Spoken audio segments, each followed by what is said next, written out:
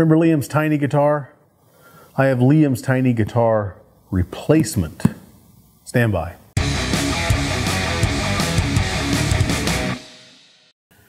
Hey everybody, welcome back to Rattlecan Guitar Restorations. I am James, and in the two previous episodes we have discussed this particular instrument, and we're going to show you what you get if you purchase one of these. This comes from StewMac down in Athens, Ohio. It's, I don't know, 2-3 hours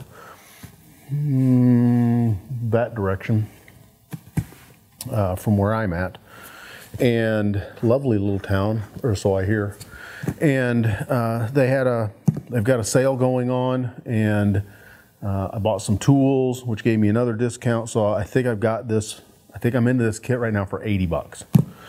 And it's going to be a fun build, hopefully as quickly as we can, finish accommodating as we can, because I want to get this into young Liam's hands as quickly as I can. This is the way it comes. If you just order one of these, it comes in a box like this. I had a bunch of tools kind of chucked in with it as well, but anyways. This is not, I'm not listing this as an unboxing because, well, if you've looked at the past two episodes, I've been talking about this and I've had it out because I'm not that guy who gets something, a package, and he lets it sit in the corner for 6 months to open it, because that's wrong. No, we're going to open it like the day we get it. Anyways, when you open it up, this is what you're going to see. We have an instruction manual. We also have a cautionary note here. Please remove bridge first, then pickguard. Delicate wires are attached, so be nice. You know who you are. We'll take out some of the protective foamies. We will extract the instrument, and then there is also a goodie bag as well. Yeah, everybody wants to talk to me now. We're going to pull this out and reveal what we have. According to the marketing literature that I can find, this is a mahogany body and neck, an Indian laurelwood fretboard, plastic nut, 2 single coil pickups, ashtray bridge, volume, tone, and pickup selector switch. These are all normal sized parts. This obviously is not normal sized, although it is the same width this direction as a Fender style neck. This is obviously shrunk, but these parts are normal sized because they're attempting to explore and exploit a new product line with as minimal custom parts as you could possibly get. So if you can use, 80% of the parts that you already have, sitting on a shelf somewhere, well, that's gooder. In the goodie bag, we have, well, there's bag number 3, bag number 2, bag number 1, and a set of nondescript generic strings. We're probably, we might put those on there initially, but those are probably not the strings we're going to use, because if we're going to try to put this in standard tuning, we have some tension issues that we need to address. Anyways, bag number 1 contains, this looks like string trees, pick cover screws, is just a single ply pick, adjustment wrenches, a couple of strap buttons, and fabric washers. Bag number 2 is, this looks like tuners, regular standard tuners. And then bag number 3, any guesses? I'm going to say jack and jack plate, because I looked already. Jack and the jack plate. So that is what comes in the goodie bag. Let us, as according to the directions, let us remove the bridge, and then we can remove the pick guard, and then we can remove the electronics.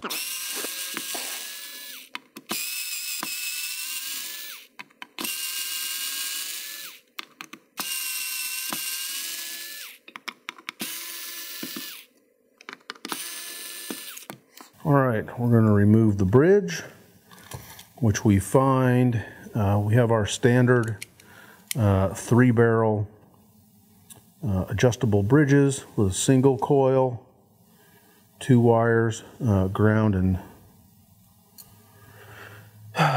line. We'll remove this. Now remember, these are delicate wires, so be nice. Single-ply pick guard, and then electronics cover, little dime pots, and a pretty well laid out switch. Let's look at the body as we see it. The routing is fairly crisp. You can see where they have drilled in through the neck pocket. There's a hole into here. This is how you get the wire from here to here. There's a hole leading into here. Then there's a big hole here for your jack. That's what they call it. So that's what we got there. Let's flip this around.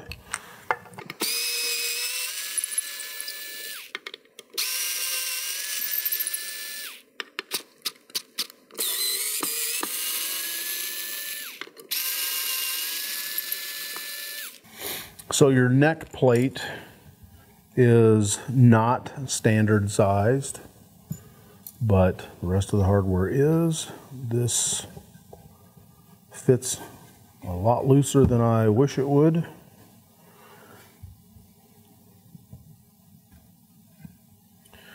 So I really shouldn't be able to pull that all the way out. There's a little bit of resistance in there because this is tapered and this is a tapered pocket, but it would have been nicer if this was a little fatter, but I'm being picky at this moment.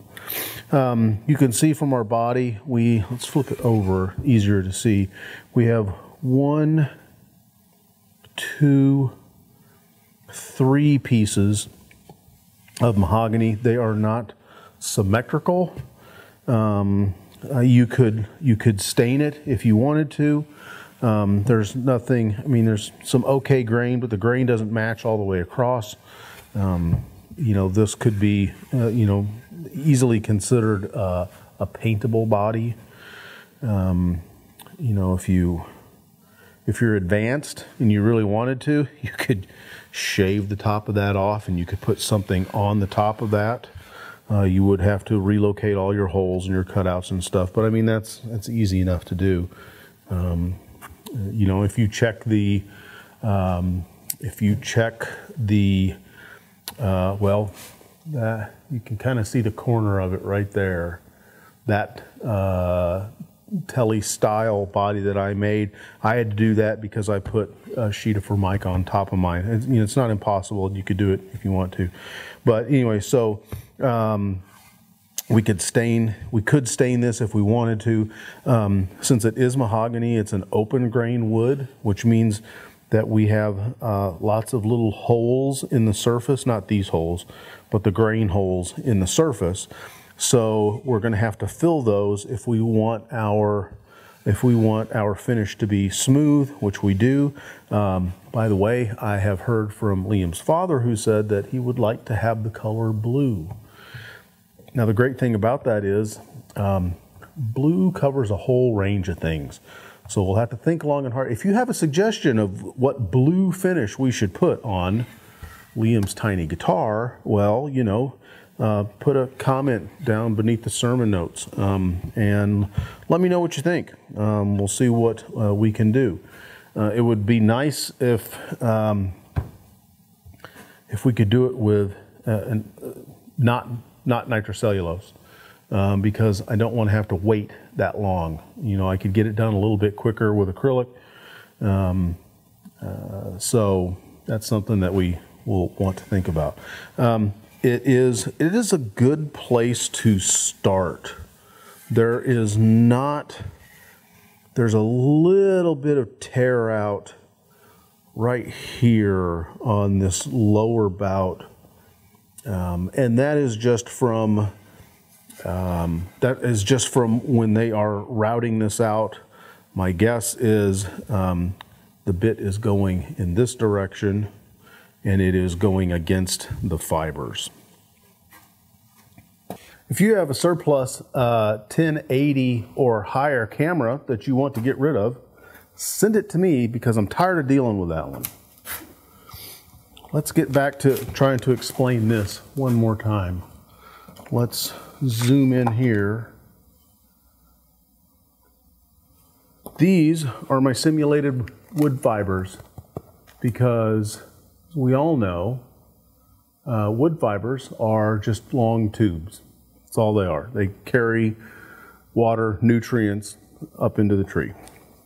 If we are going in this direction, see how it wants to lift those up, and it will tend to tear out the fibers, which is what we call tear out, which we can see right here. And this is not very bad at all. This bit was fairly sharp when they cut this. So that's what that is. We'll just have to sand it. We'll pay attention to that when we're sanding it later. We will sand it this direction. We will not sand it this direction, because that's how you get tear out. We'll come this direction sanding, and then we'll come this direction sanding, and then we'll come this direction sanding. The neck is, again, it's a good place to start. There's a ding right here. We might be able to steam that out. There's also a ding right there, but that's probably not going to matter, because our pickup will cover that up. So we may only have to do that one little bit of steaming there. It's fairly smooth. It's shaped nicely. We got some work to do here. Sorry. We have some work to do here. We have the dreaded fret sprout. That's the ends of the fret, the metal ends of the fret pulling against my delicate fingers. And so we'll have to do some finishing there to get those filed down flush and get those worked over, but that will give us the chance to use some of our new Fret Guru tools, hashtag not sponsored. The downside of getting necks in kits is they almost always come like this. Everything's done. The truss rod is installed, the fretboard is glued on, the frets are installed, the fret dots are glued in. I mean, the nut is even glued in, and that kind of takes the fun out of it, because that's a lot of learning that you can do in that one area. We will have to address this, because I got a pretty good amount of wiggle going on there. So again, if you have ideas for what color, because all we know is blue. Look at the instruction manual very quickly. We only have to solder six spots in here to make this happen. You get a list of tools that will be helpful. You get a list of supplies that will be helpful. Finishing supplies that will be helpful. This has got a 16-inch radius. They give you some that you can cut out if you need to. You can use them to set your string radius. That's what they're wanting you to do. You can pick up a set of these for like next to nothing, and then you have a metal one, and then you don't destroy your, because if you're gonna, you're gonna photocopy it onto paper, which is thinner than this, or cut the front, anyways. You get a list of the parts that you get and what they're called, because if you're just doing this for the first time, you might not have any idea what's going on here. Instructions about how to cut your design for a headstock out, because it gives you just this generic kind of paddle shape. Most people don't want that generic paddle shape. They want something, you know, custom. Custom is the big buzzword. They do have links on here for different videos, for different processes.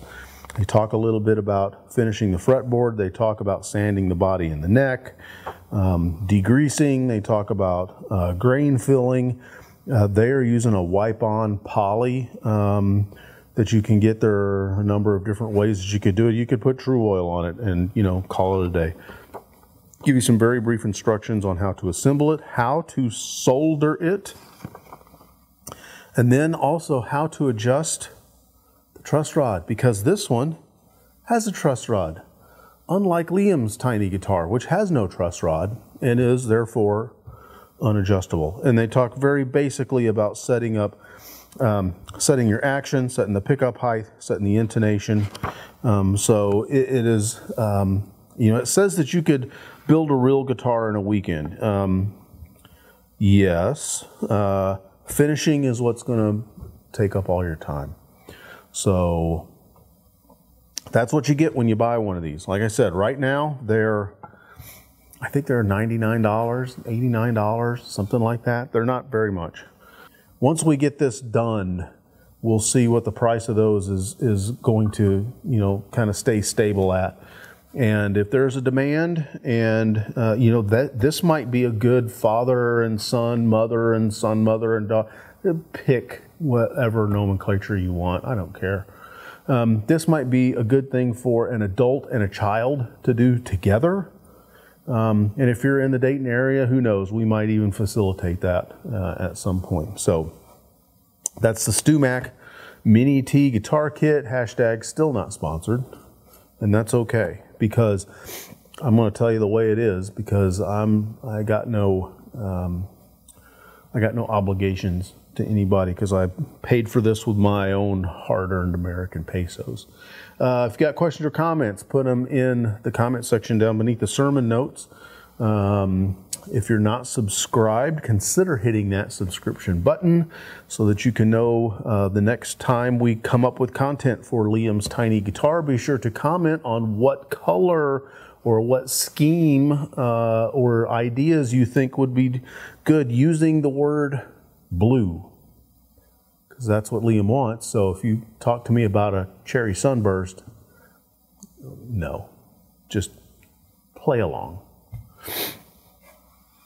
Give us a thumbs up if you think we've earned it, and thanks for hanging out with us. I'm James. This is Rattlecan Guitar Restorations. Tune in next time. Have a good one. Cheers. Hey everybody, thanks for hanging out with us this afternoon here at Rattlecan Guitar Restorations. If you're not already subscribed, make sure to click my beautiful face above.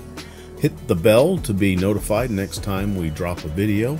Here's a video that the Hive Mind has picked out especially for you. And remember, if I can do it, you can do it.